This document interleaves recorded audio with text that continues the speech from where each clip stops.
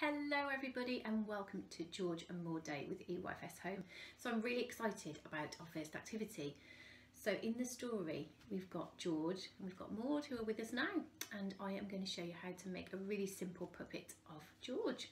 So on the website you'll be able to download a picture of a parrot, and then all you're going to need is, if you've got anything like lollipop sticks to make the bit that you can hold on to for your puppet, or if you don't have anything like that you could use some card and you could just roll it up as well.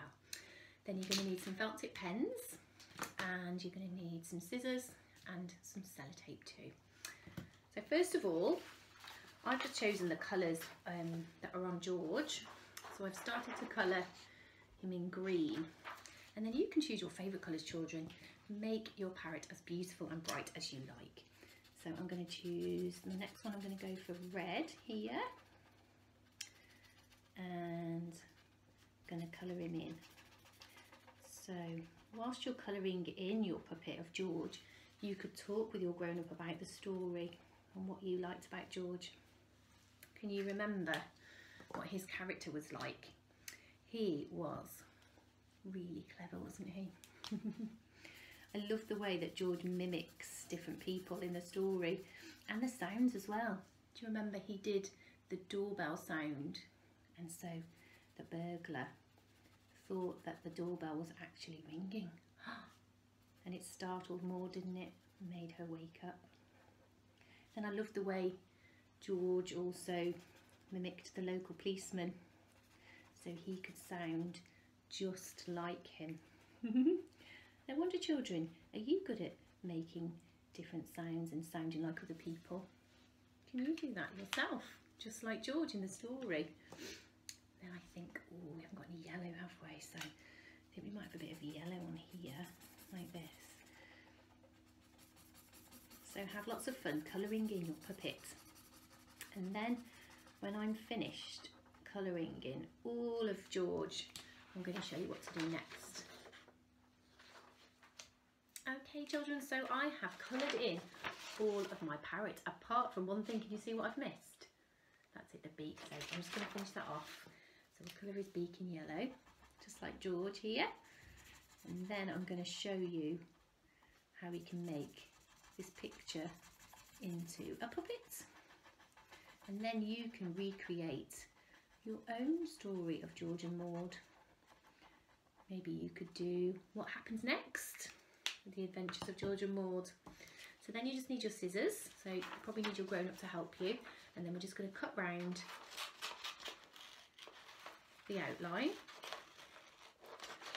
and cut all of this out.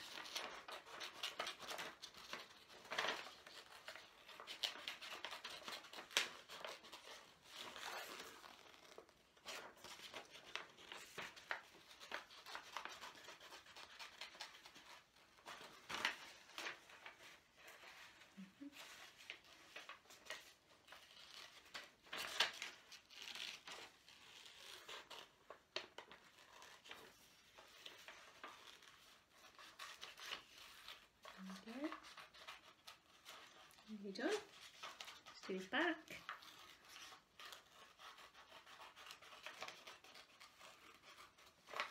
And his perch.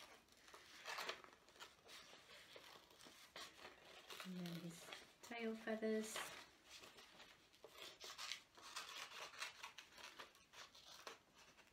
And what I love about parrots is how beautiful and bright they are. There you go, look at that. There's our parrot George. So now we need to make him into a puppet. So what could we use just to hold him up? I'm going to put this paper over here and then get some space. So I'm going to choose, oh, just I think maybe 2 or 3 of these lollipop sticks. I could use different colours as well. And then all you need to do is just stick them together to make like one big long stick like this. So I think I'm going to use purple and orange, and I'm going to get my sellotape, my scissors, and then I'm just going to cut a little bit of sellotape off, and then just find your end there so it's nice and easy to use it again. And then I'm just going to wrap these 2 round here like that, and then that will hold those two sticks together with some sellotape. It just makes it longer so we can stick it to the back, but I still think we need maybe one more so he goes right up to his head, otherwise he might be a bit floppy. And then I'm just going to cut another little bit of sellotape, and then we can stick that onto George. There we go. Sellotape, and then we'll use the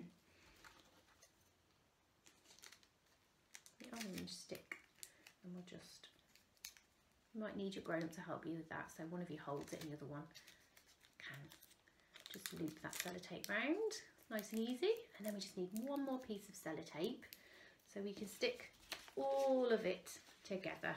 So we're just going to stick that on the back there. So we need another couple of pieces. There's one. And then just make sure I've got the end of my sellotape there so I can get another piece. And stick that down. And then I get my next piece.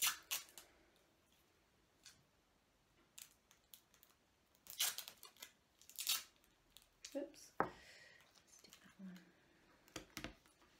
in there. Might need one more piece. Oh, I think there's one here actually. And we'll just stick that down as well. I'm going to go long ways, I think, to make sure that it stays all the way down there. And then we should have our very own parrot puppet. Look at that. And then you can recreate your story of George and Maud. So children, have a wonderful time making your very own parrot puppet and bringing him to life.